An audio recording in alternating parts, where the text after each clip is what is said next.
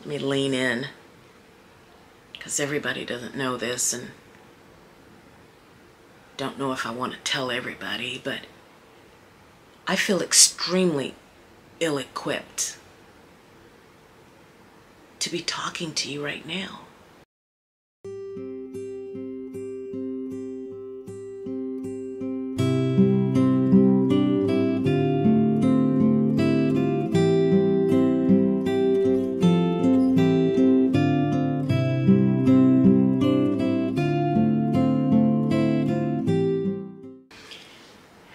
Hello there, and welcome back.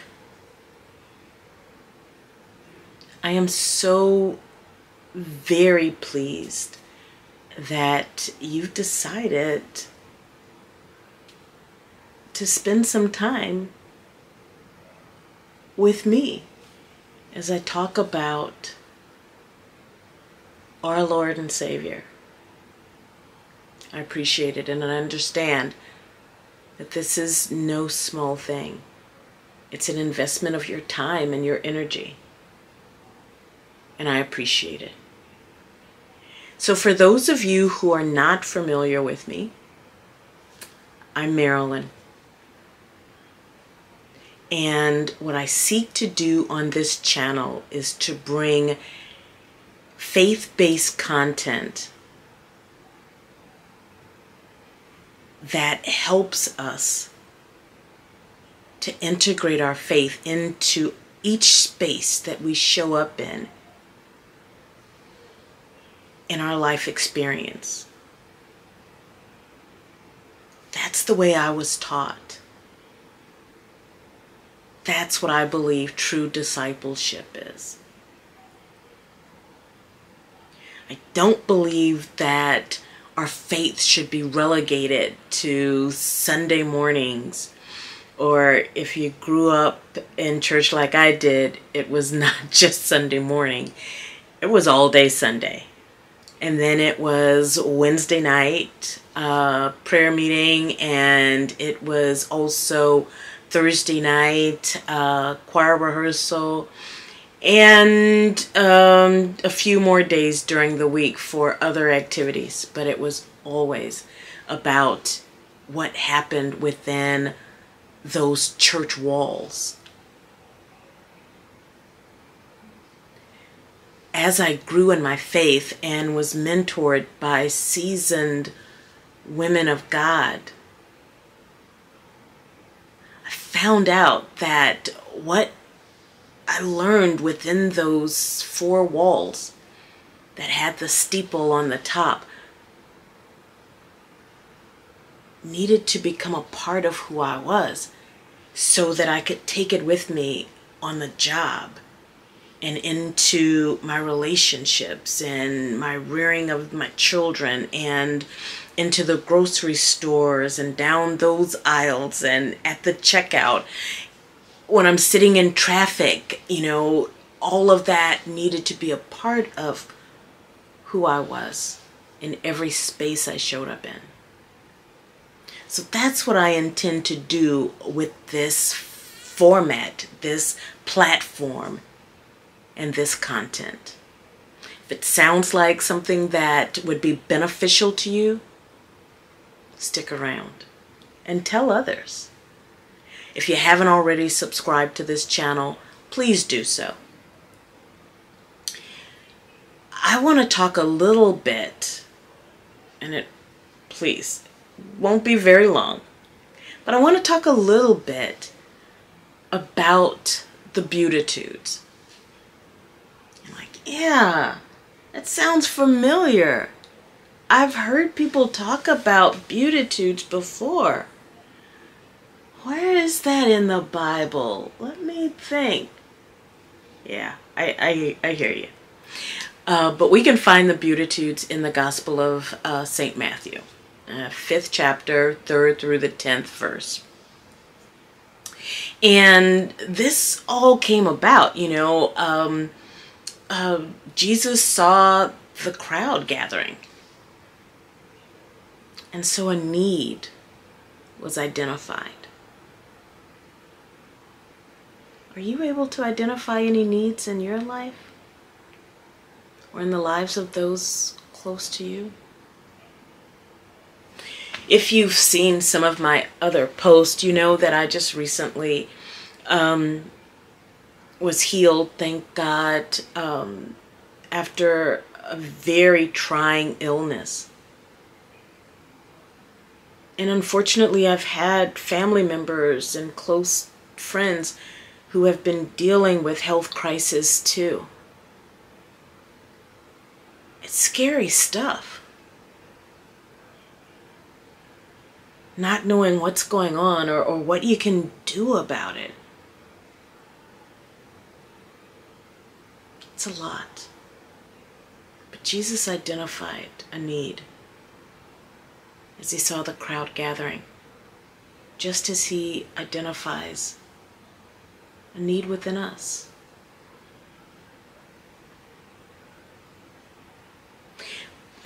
When we're able, though, to identify those needs within us and know that the source of all truth, the source of all fulfillment and satisfaction lies in Christ Jesus. And if we make our way to him,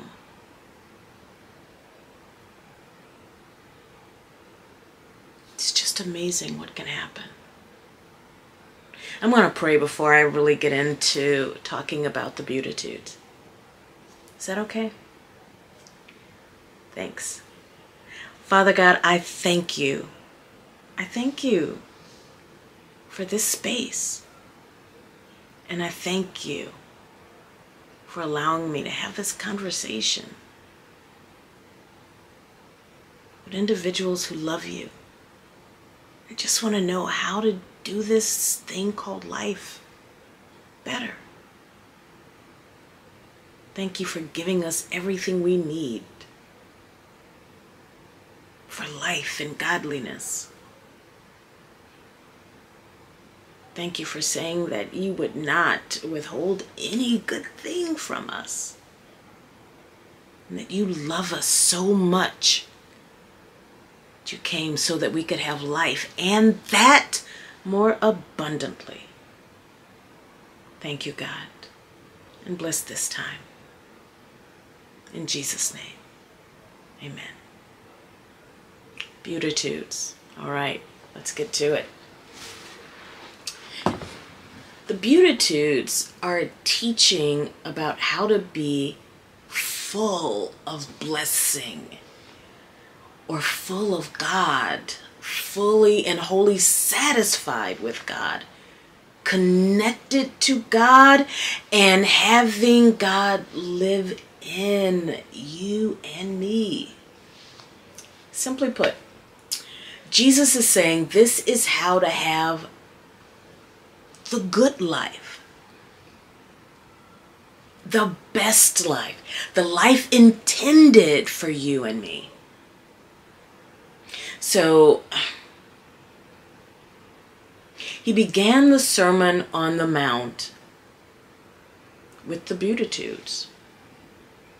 Now, this was the very first sermon recorded for our Lord and Savior. There are 8 Beautitudes that are identified. He says, "Blessed are they who are poor in spirit, for they shall inherit the kingdom of heaven. Blessed are the meek, for they shall possess the land." Let's stop and talk about those two. Poor in spirit. When we hear that, what images do we picture?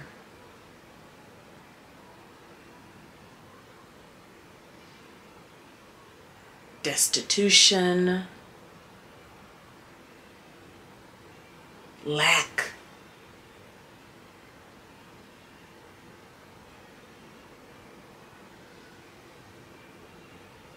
an inability,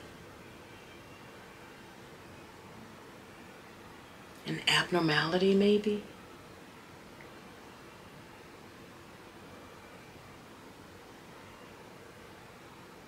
Maybe even depression.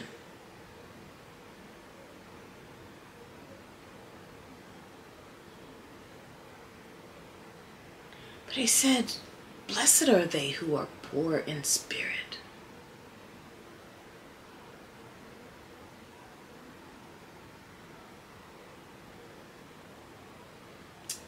When you feel there's nothing in here,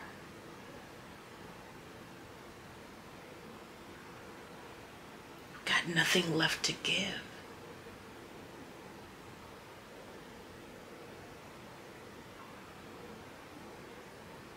In society's view, that would put us at a disadvantage.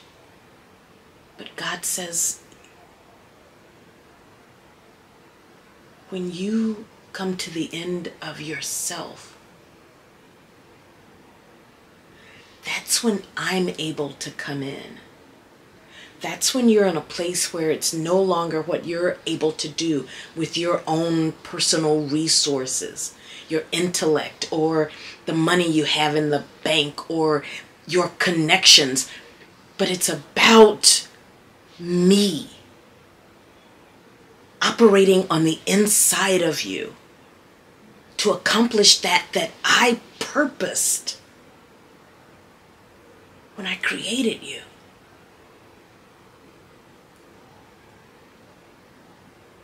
I feel, let me lean in, because everybody doesn't know this, and don't know if I want to tell everybody, but I feel extremely ill-equipped to be talking to you right now.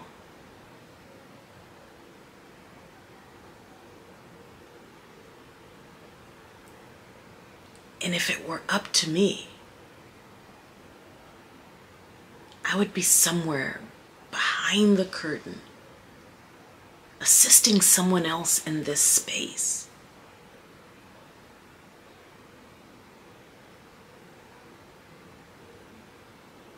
When we come to the end of ourselves, that's when God can come in and show himself mightily through us and on our behalf. Blessed are they who are meek. Meekness is not equivalent to weakness.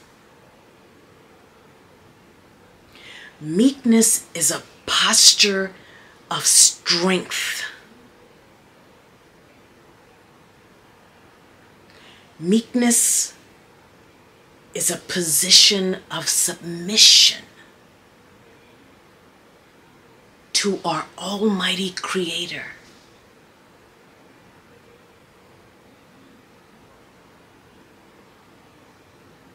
It is an acknowledgement that you are in control, God. You know all things, and all things belong to you. Let me step back. Let me check myself.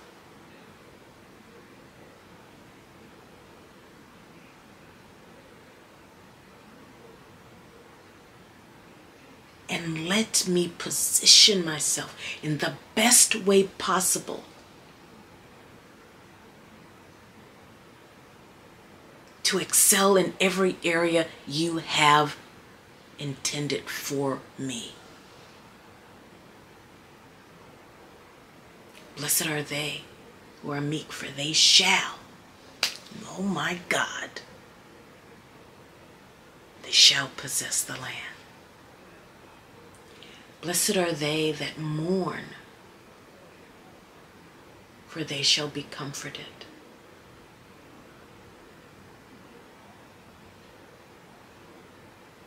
None of us can escape mourning. I've heard it expressed this way, that grief and loss and mourning, that's the price that we pay for love. Blessed are they that hunger and thirst for righteousness, for they shall be filled.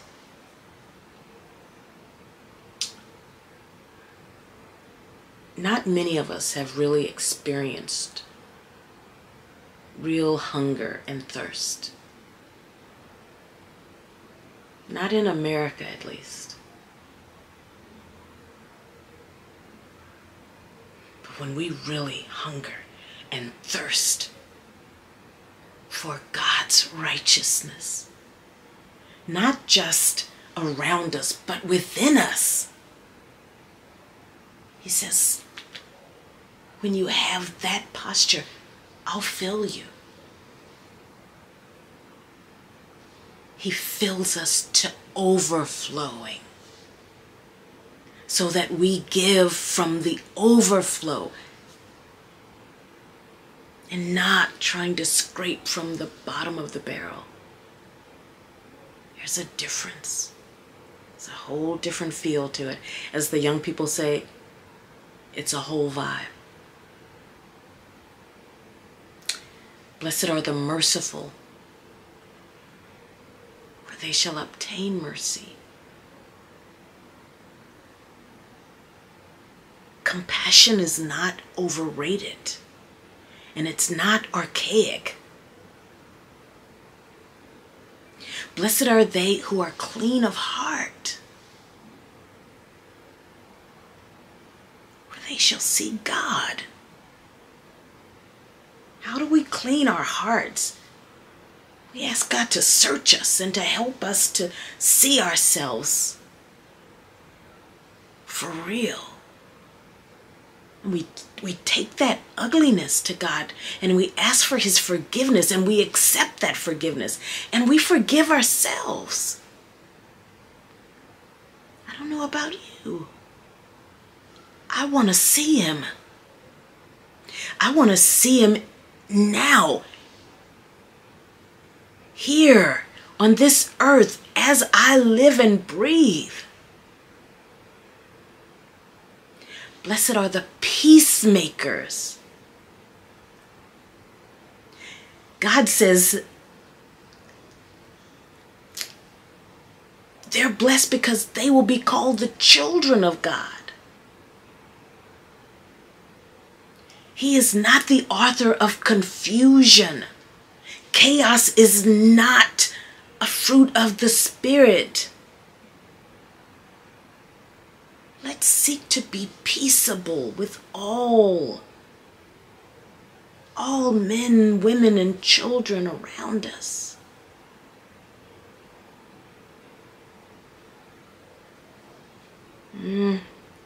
This last one, some of us may have a little trouble with it. Well, I'll just speak for myself. Pain is not something that I call a friend. I don't like a toothache. I don't like pain. But God says, blessed are they who suffer persecution for righteousness' sake. For theirs is the kingdom of heaven. There are some things we have to just stand up. Oh, as the old folks would say, stand flat-footed and face.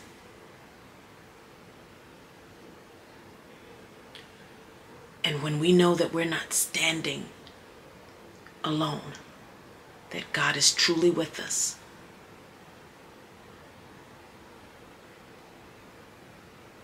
we get a different posture, don't we? That hand might go on the hip, but we might lean back a little bit with it. Yeah, I'm not here by myself. God is with me.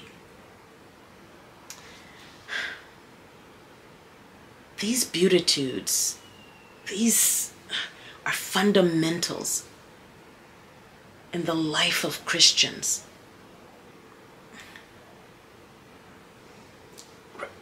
These Beatitudes require authentic Christian attitudes.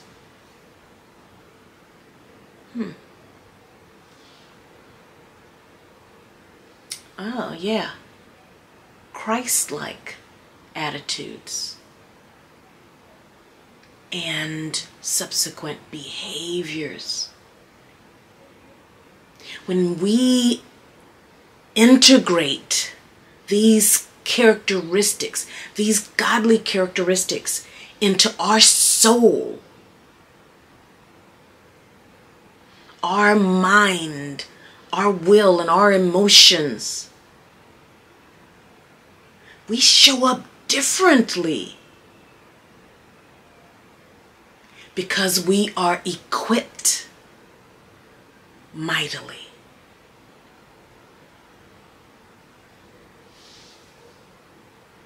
Wow. That's a lot. It's a lot.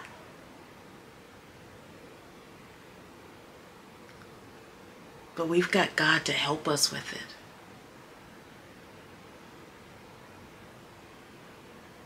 I thank God that we've been able to talk, even if it's just been briefly,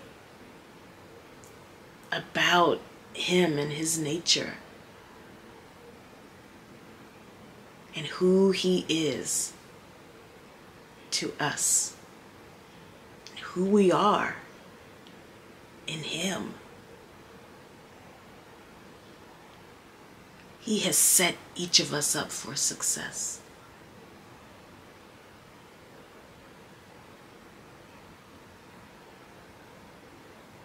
Let's walk in the knowledge and the favor of God. Thanks so much for your time, for your energy, for your love and support. And until next time, keep seeking God and allowing Him to truly satisfy your soul. Bye now.